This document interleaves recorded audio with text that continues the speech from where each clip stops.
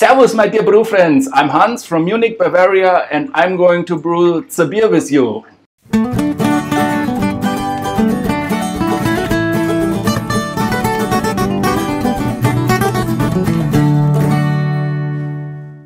So this is my very first English language video, and I did it because what I'm going to do today is very special and I haven't read a lot about it. It's basically cold mashing, so I'm not mashing with your typical mash profile with a combination rest or actually I'm not heating the mash at all. The mash is running for, I don't know yet, probably a couple of hours at I think 46 degrees Fahrenheit or something. It's like 8 to 10 degrees centigrade, and it's just basically, it's not really a mash actually, it's just dissolving all the simple sugars from the malt and yeah, well, the stuff that gives the mash the taste and the color, and it's basically just steeping it. And this is going to produce a very low gravity beer, which is supposed to have most of the properties of a properly mashed beer, like a full body and the taste, obviously. But it's producing a low gravity and a low alcohol beer. And I've never read anything about this. A couple of days ago, I read something on Reddit Homebrewing about it, and I immediately knew that I have to try it. I'm going to link all the stuff in the info section of this video, so you can. There's also an article by OZ Malt that describes some theories, and they obviously know a lot more about the theories of mashing than me. So I hope you're going to enjoy my little experiment, and probably this inspires you to do the same. And I personally hope to get a very good low gravity and low alcohol beer.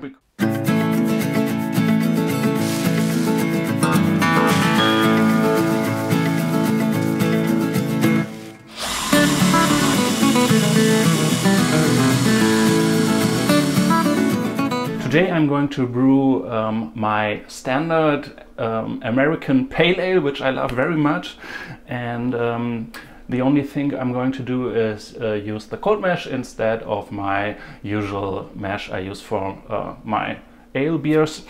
And actually I brewed exactly the same recipe last week with my standard mash, so it will be a very good opportunity to compare those two beers. This is my standard American Pale Ale recipe, which is based on a recipe of the Sierra Nevada Pale Ale, but I have fine-tuned it to my own taste and use a mix of Denali and Cascade hops. So now I'm here with my Speidel Braumeister, and I'm going to start steeping my malts. I'm just going to fill up the Braumeister with my water from my tap, with the water from my tap. It's at 46 degrees Fahrenheit at the moment, which is about 8 degrees centigrade because it's winter here in Munich. And I'm going to let the brewmaster, they shouldn't call it the brewmaster, let it run on manual mode, not in a programmed brew mode, because I don't know how long I will have to steep the mash. Let's call it a mash, a cold mash, although it is not a mash. And yeah, and I will take readings every couple of, or like every hour or so, and check out the gravity points I have reached yet, and then I will decide on the go when to stop the cold mashing, and then proceed just cooking the wort and adding the hops just like you would normally do with during a brew day. So let's start the Braumeister, and we're going to see what happens with this cold mash beer I'm going to make. I'm really excited to do this.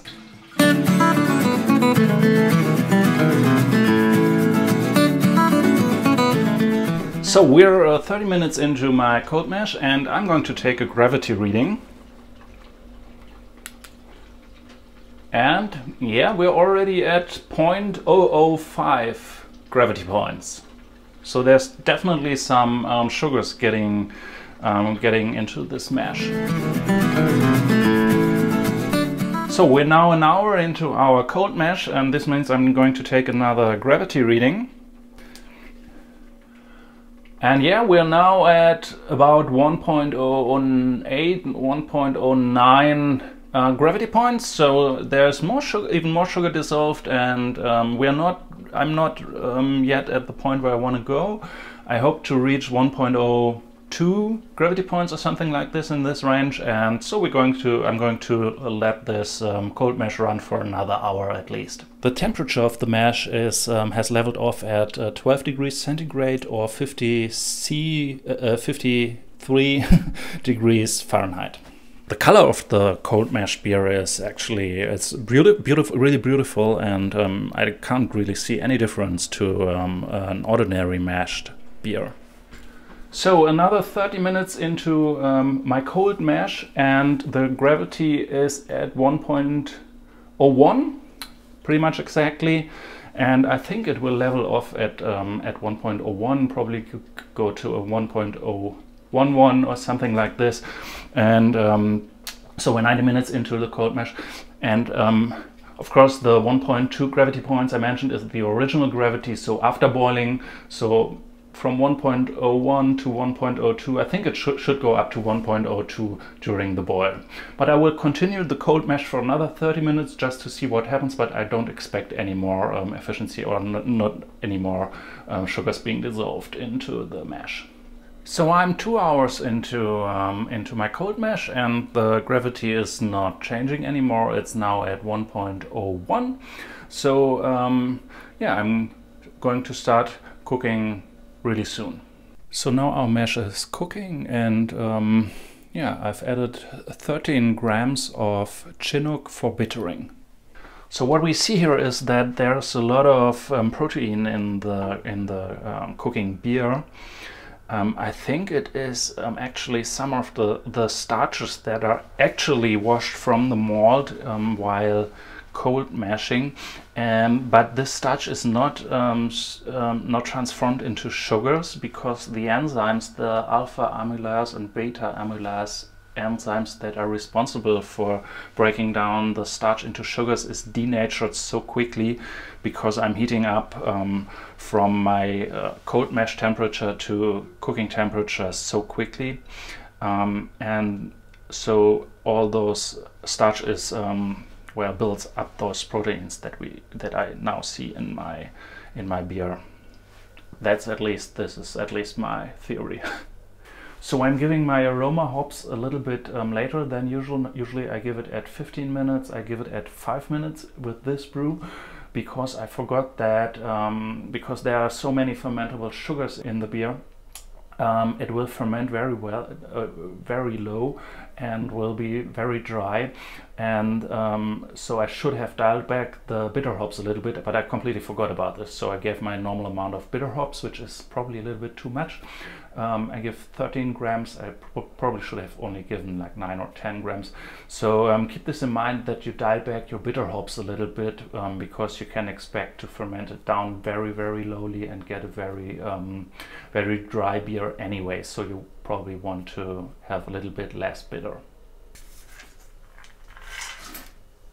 After finishing the boil, I'll cool down the beer to fermentation temperatures of 20 degrees centigrade or 68 Fahrenheit. I put it into my fermentation vessel and store it in my fermentation room, which is actually my office. I didn't reach 1.02 gravity points, but just 1.014. Yeah, we will see what is going to happen with this sugar during fermentation. So my cold mashed pale ale has finished fermentation now. It has been sitting for just 4 days in my fermentation chamber, also known as my office.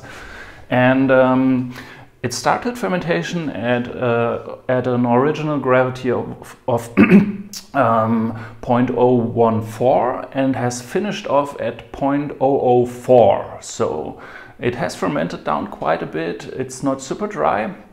And I'm going to dry hop it now for another 4 days, and then I can try it and see what it actually will taste like. I already tasted the young beer, and the color is nice, the malty character is there, and the hop is there. It tastes a little less full than a mashed beer. But it's a nice beer, and I'm really excited to see what comes out of this little experiment. So let's taste my beer. This is my pale ale. It has been aged for 2 or 3 weeks in the keg now, which is usually enough to round out my pale ales. And I will now taste it with you. There's already a little bit less in this glass than before, because I already did the taste test for my German language video. Yeah, and it's definitely a beer. It ended up having 1 ABV, 1% ABV, which is basically exactly what I expected, what I wanted from this beer. But I already have to tell you, it's not. It doesn't really taste like a pale ale with less alcohol, because there's too much hops in it. I already told you when I was brewing that I put too much hops into it. I wanted to dial back the hops actually, but I forgot about it. And frankly, I think you could brew with like probably a third of the hops you normally use, because it doesn't have a lot of malty body and to counter the taste of the hops and the bitterness. So it's very bitter. Well, it's okay. It's totally drinkable, but there's also like I don't know exactly the word, an astringent taste to it, which I think comes from the specialty malt I used in this beer, the Munich II malt. Yeah, overall it doesn't taste like a pale ale, just with less alcohol. I think this style of mashing works fine with relatively light beer, which aren't so hop forward, but which are more malt, which rely on their maltiness more. I think I will brew this. I will brew with this cold mash style again in the summer, but I will brew a saison. I think this will work really well. So no specialty malts, just Pilsner malt and not a lot of hops. This should work well, and you could probably try it with a Kölsch. And I'm really curious what a Weissbier, what a Hefeweizen would taste like brewed like this. It's kind of funny, because the Hefeweizen, the Weissbier, relies so much on its huge body, and yeah. But I wonder what this would taste like. So yeah, it's a nice beer. It has 1 ABV, so I can drink it all day long, but unfortunately it doesn't taste like my pale ale, which I like so much.